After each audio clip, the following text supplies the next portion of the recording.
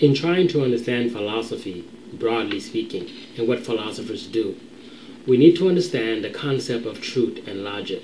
In this segment, I'd like to look at the idea of truth. What is truth? Often we hear the concept that truth is out there. And it turns out truth is not out there. In fact, truth is a rather abstract entity. That is, truth is something that is real, but it's not concrete, like a ball or a marble or a car. Truth is often the evidence that is used to prove an idea to be true or a statement to be true. Conceptually, when we think of truth as a word and what it means, we must first see that as an abstract entity. The second thing we should understand is a property of ideas. That is, we think with ideas.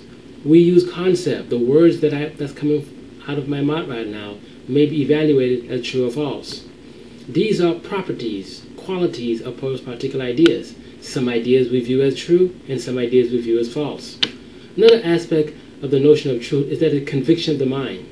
The mind is convinced in some manner that some idea is true. That is, it somehow correlates to the world, okay? Which is the last property, aspect of the word truth I want to impart upon you. The word truth also means an indicator of what is real. And by real, I mean broadly conceived. If we take something to be true, I say Santa Claus is true.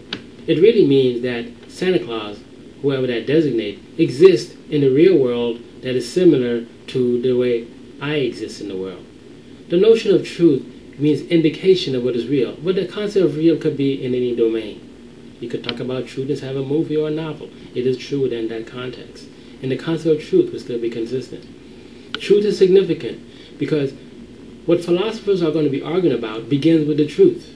Whether it's by perception, through our sense perception, empirical truths, or any other means, we need something that the mind can be convinced is true. And from that, the mind takes that to the next level, using logic. And ultimately, it begins to reason.